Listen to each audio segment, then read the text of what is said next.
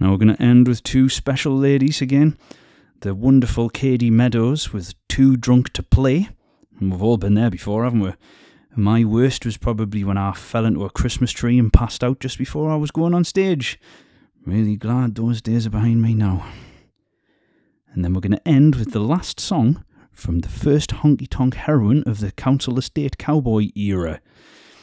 This is Darlene and Jamey by Alison Self. Thank you for joining us again. We love you all. Keep it rogue.